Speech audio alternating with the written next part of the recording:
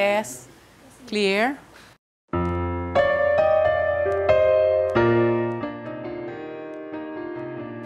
Depends how much time do you have. If you're 40 and above, kahit papano okay na, di ba? Kahit mag-online dating, pwede na rin.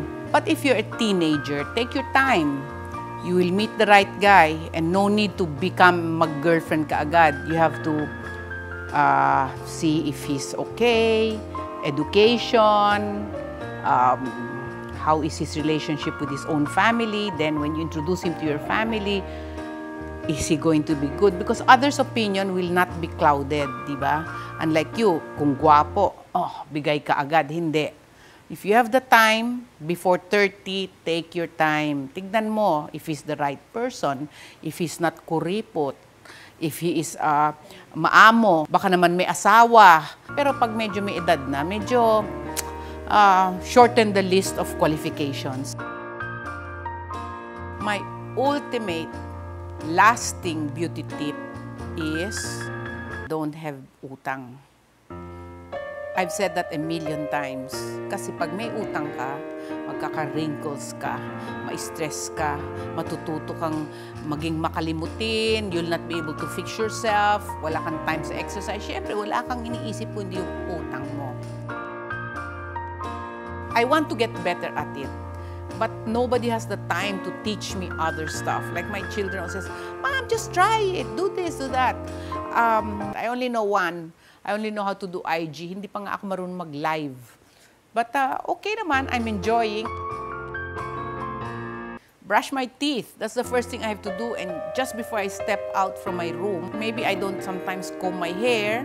Maybe I don't change my clothes, but I always have to brush my teeth. Kasi baka may action, or you kiss here or wherever, di ba?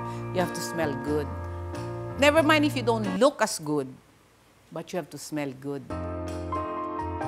I know what? The fashion trend is gartered stuff. Like Elizabeth Taylor, maybe for the millennials, they don't know who Elizabeth Taylor said. Avoid dusters at all costs. Avoid gartered skirts and gartered pants and all those things because that's when you let go your waist. And unfortunately, I get into that sometimes. Pag hindi na ako makahinga, yun, mag-garter na nga ako. If a girl is nakabikini, papasyal-pasyal sa beach, noong panahon ko, wild na yan. Naku, cheap. Noon nga, my boyfriend nga always says, naku, basta naka-red polish at naka-red lipstick, ibig sabihin yan, naku, madali yan. But iba na ngayon. A girl who walks around the beach na nakabikini, makikita mo kaagad, she has abs, ibig sabihin, healthy yan, mahilig mag-exercise, she eats the right foods and stuff. No, definitely she's not cheap, she's not easy to get. It just means she has a good body, she's usually young, and she's very extroverted. Sometimes, yung mga cheap nga, yan ang mga naka one-piece suit eh. You can never judge a person just because na naka-bikini, naka-plunging, or naka-see-through ng konti. Because they do the good thing and the bad thing. I really realize you have to experience.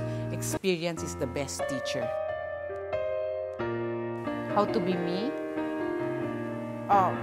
I don't think my daughters would want anybody to be like me. I think you have to get older where you don't care as much what people say. Actually, in my whole life, at this point, I care most of what my children will say or how it will reflect to them. Kasi I don't want them to be mapahiya. Just be you, enjoy it.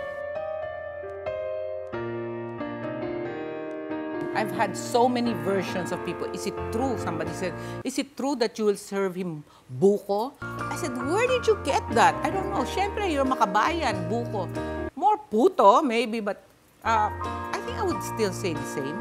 I would still talk that it's better to just be yourself, enjoy yourself. Definitely, I'll not bring him to the mall, right?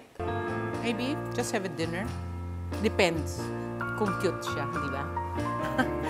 If he's cute, an intimate dinner. If it's just bring him to the noisiest restaurant in town, maybe.